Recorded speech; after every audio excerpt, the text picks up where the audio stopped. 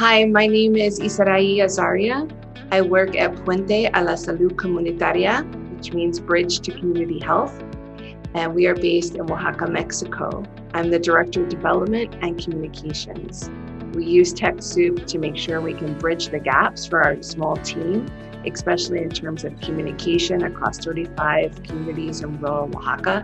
And we need to make sure that every peso counts. But we need access to software that can help us use our work more efficiently.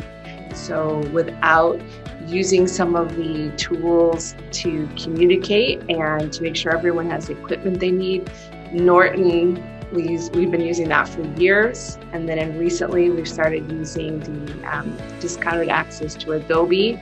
Before we were very limited in what we were doing for media presentation, and now we're able to create full-length videos. We're able to train people on how to edit their photos and get them to me because I can't be everywhere in the field. I definitely find them to be supportive. When I email and say, is this something we need? I get an honest answer, and sometimes the answer is no.